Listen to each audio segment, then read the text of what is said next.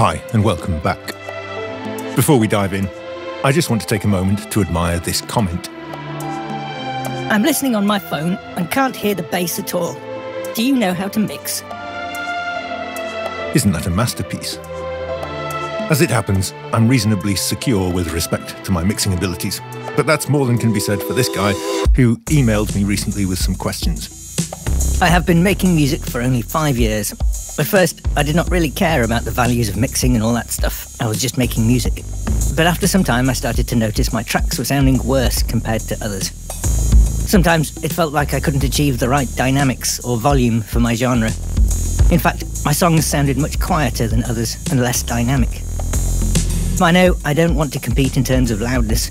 I just want to improve my music in terms of dynamics, first of all.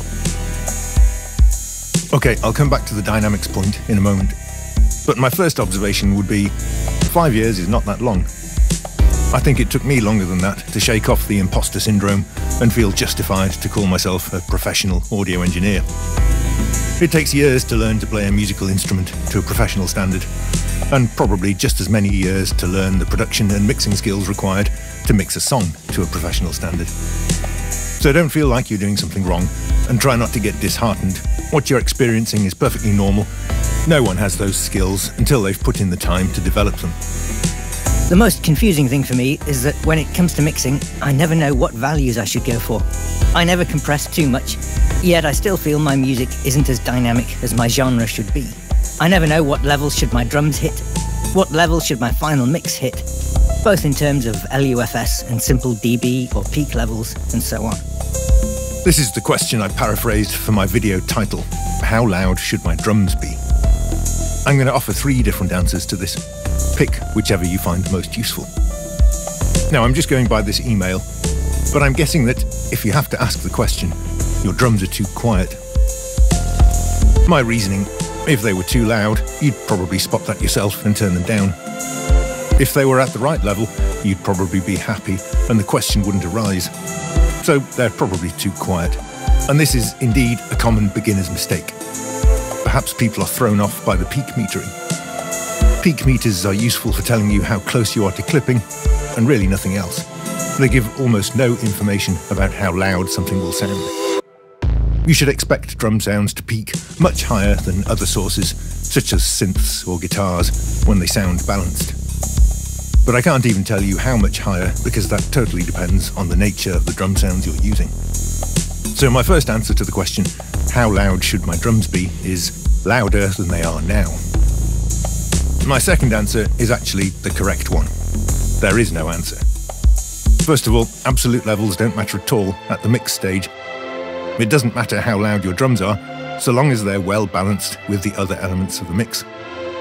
And of course, well balanced is a subjective, artistic judgment. I can't give you any numbers for that. That doesn't mean there isn't a correct answer, however, just that it's different for every mix, and you'll only know what it is when it feels right to you. Mixing is an artistic endeavour, after all. There's no right or wrong mix, any more than there's a correct melody or one proper way to harmonise it. But when it feels right to you, that's when it's correct. And if it feels right to you, hopefully it will feel right to other human beings as well. Okay, now we've got the correct answer out of the way. I'm going to give you the practical, useful answer that will help you to stop worrying about it and move on. Start by muting everything except your drums. Then set their level so they're hitting about -23 LUFS short term on the master channel with your master fader at Unity. You can use RMS levels instead if that's easier. The main thing is you're using average signal levels, not peak levels, which are useless for this purpose. But there are free loudness meters available these days, so anyone can use loudness units, even if they're not built into your DAW yet. -23 LUFS will be a lot quieter than the music you stream from Spotify or wherever. But that's fine, you can leave the overall loudness to the mastering stage. Just turn up your monitors to compensate. I'm talking about the output level on your interface, or the big knob on your monitor controller, not the master fader in your DAW. Okay, now your drums are at a level you would normally listen to music at. Next step. Assuming you can do so without waking the baby or having your neighbours call the police, turn it up some more. I want you to be feeling the drums, not just hearing them. There are a few reasons for this. First of all, our hearing is flattest and most accurate when listening fairly loud. Not so loud that you damage your hearing, of course. Seriously, don't do that. But loud enough that you have to raise your voice to talk over it. Also, of course, it's easier to hear subtle details when it's turned up loud. I mean, that's obvious, right? I don't need to expand on that. So it's going to be easier to judge reverb parameters, compressor settings, EQ. Every change you make will be easier to hear. And it's the best cure for the biggest problem most people have when they start mixing. That's when you just keep turning everything up louder, till eventually you start clipping the master, so you turn that down, or turn all your channels down, and you're back where you started. Monitoring nice and loud helps you to focus on what's too loud instead of what's too quiet, and helps to train you in better mixing habits. There are downsides to mixing loud, of course. Well, actually, excluding crying babies or unwanted visits from law enforcement, just one, really. Your ears wear out much quicker. When you have more confidence in your mixing skills, you'll probably find you can mix at lower levels most of the time and still mostly get it right. And this will help you work longer days. But I still like to check mixes loud periodically, because you just simply hear them better that way. Okay, now your drums are hitting nicely and you're feeling the groove. So one by one, unmute the other elements of the mix and add them to your drums. Pull the fader all the way down to start with, then ride it back up until it seems balanced. Then move on to the next element and add that. Don't touch your drums, they're your anchor. If you're suddenly not feeling them anymore, that's because something else is obscuring them. Figure out what that thing is, then try to find a way to make them fit around one another. What you do specifically to fix that problem can vary. You might break out an EQ to carve away frequencies that are clashing, or you might use dynamics processing to duck the problem out of the way, or you might decide to revisit the arrangement. You could, of course, use something else as your anchor. Maybe it makes more sense for you to start with your vocal or a bass part. That's okay. It's also okay for you to tweak EQ or compressor settings on your anchor channel if you think that's going to help the mix fit together better. The main thing is don't touch the fader for that channel. And also take care of the gain structure on that channel so that things like compressors aren't changing the loudness too much. Using something as an anchor like this helps to avoid the creeping loudness cycle I described earlier. And if you started with your anchor hitting roughly -23 LUFS on the master, you'll probably be able to build your whole mix around it without your peaks hitting full scale. That's the only thing that matters in terms of your overall mix level, by the way. Keep the peaks below full scale. That's it. Overall loudness can be dealt with in mastering. The only thing you need to worry about at the mix stage is making it sound the way you want it to. If you do happen to start getting red lights on the mix bus, don't be afraid to just turn the master fader down a bit to compensate. Honestly, this is fine.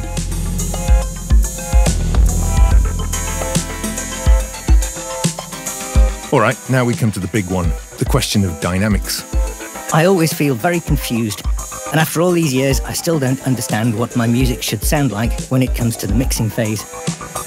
I feel this has to do with consistency too. Every track I made so far seems to have very different levels and dynamics. I basically feel like I'm not following a method and just randomly mixing each track. Though I always mix or produce with the same techniques, EQing, compressing when it's needed, and so on. I feel like I do the right things, but the end result is just weak. And I also want to hark back to his earlier comment. I never compress too much, yet I still feel my music isn't as dynamic as my genre should be. Again, I haven't heard any examples. I'm just going by this email. But my guess is you're actually not compressing enough. Compression is really important to modern music production. It's easy not to realise how much until you start mixing yourself, however, as it's something you don't hear consciously until you've trained your ears and brain to notice it. It wouldn't be controversial if I said rock music couldn't have happened without distorted guitar amps, right? But I think it equally couldn't have happened without compression on drums. Not in the same way, anyway. That hard-hitting, explosive drum sound doesn't happen naturally, any more than a fifth played on an acoustic guitar sounds like a rock power chord. If you never compress too much, that makes me think that, in fact, you never compress enough. Because how do you find the right amount except by adding too much, then dialing it back a bit? I would urge you to organise your mix into a handful of subgroups if you haven't already. Then smash those subgroups with compression. Go wild and listen to what happens. Hit it with way too much and get used to how that sounds. This is useful ear training. And play around with attack and release settings while listening to how this changes the overall punch or groove or fatness. If everything you do just sounds unrelentingly bad, try a different compressor.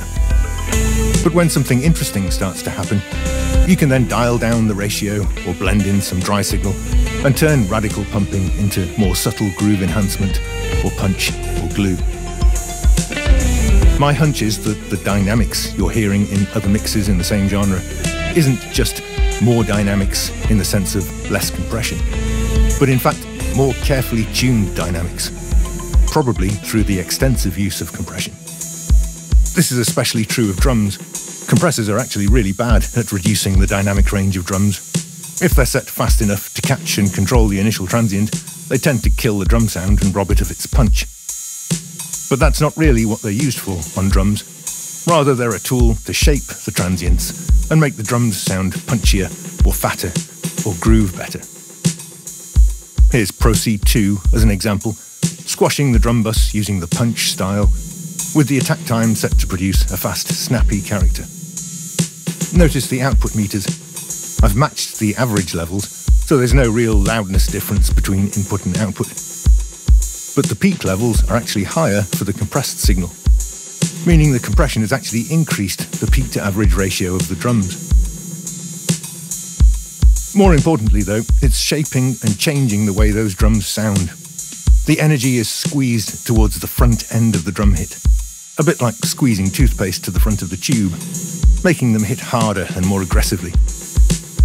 While the body of the drum sound is distorted by the release stage, along with perhaps the ambience of the room, providing a sense of energy and controlled power. And because I'm processing the whole drum bus, things like hi-hats and ride cymbals start to bounce up and down in level in response to the main beats, and significant extra grooviness can result. I would suggest that if you never have to open up a compressor plugin to tame the settings because you overdid it initially, you're probably being too safe and conservative with your compressor settings. I can't leave the subject of dynamics without mentioning other non-linearities such as saturation and distortion, partly because these can actually affect the dynamics, but more importantly, they can affect the way you perceive dynamics. Distortion can be very effective at making something seem louder, partly because our hearing is also non-linear and will also distort very loud signals, and partly because it increases the harmonic complexity and increases the bandwidth and makes that part occupy more space within your mix. And saturation is good in all its various flavours for making things seem warmer or thicker or brighter or more detailed, delete as appropriate.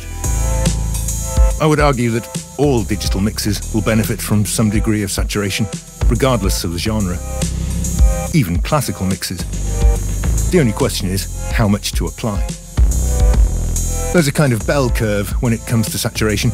Adding a little bit usually sounds good. Adding a bit more might sound better still. At a certain point, you'll peak, when adding more layers of saturation will start to cloud the mix, make it messier, more cluttered, more congested. Your goal is to end up near the top of that bell curve. And if you never have to bypass a saturation plugin that turned out to be a step too far, or dial back a distortion effect that you overdid a bit, you may be being too conservative and cautious with your saturation and distortion effects. Speaking of revisiting settings that you already set once, this is totally normal and expected, because mixing is inevitably an iterative process. And this brings us to the question of method, which also cropped up. On one level, you can't have a fixed method that you follow for every mix, unless every mix is identical. And you can't just start with channel 1, EQ and compress it, then move on to channel 2, and progress logically through your mix like a computer program. The reason you can't do that is because the correct settings for channel 1 depend on the context. And you don't have the context until you've mixed the rest of the song. Every change you make is therefore provisional. You make the best guess at the correct settings based on the context you have at that time. But understand that as you continue to refine your mix and the context changes, you may need to revisit those settings and tweak them, or maybe even rethink them completely. And that's a perfectly normal part of the mixing process. It's only when the mix is nearly finished and you're just applying minor tweaks that you can have any confidence your moves are good and will survive till the final render. But that doesn't mean you can't have any method to your mixing, just that you need to step back and add a level of abstraction. Here's my suggested methodology.